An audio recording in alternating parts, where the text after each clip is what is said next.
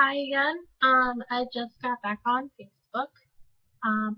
It is 6:37 my time. And I thought I'd do some last minute Facebook lookings before I logged off. And I noticed that I have two new stories that I would like to share with you guys. Um, so from the Newtown patch, they did it. Bikers. Um, Bikers during the ceremony on the town of Newtown yesterday had linked arms blocking the hate group protesters of the Westboro Baptist Church from disrupting the funerals. More than 100 riders from New York and Massachusetts, organized by the anti-Westboro group Protest Guard Riders, were also also in Connecticut on Wednesday to show their support to the families and friends. They lined the streets arm in arm. So good for them. Thank you for linking the arms and making it possible for the kids to have their funerals the way it should have been.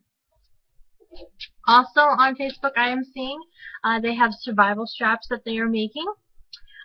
They have created bracelets below to show love and support for the victims, the families, and the entire community of Newtown, Connecticut. Throughout Newtown Police Department, we are donating 1 million, maybe 1,000 bracelets to the families and first responders. In addition, we are making the same products available to the public, so individuals can show their support. 50% of the sales price is donated to the Sandy Hook School Support Fund. If you would like to purchase these bracelets or donate money directly to the fund, please visit http://www.survivalstraps.com/sandyhook. Again, it's http://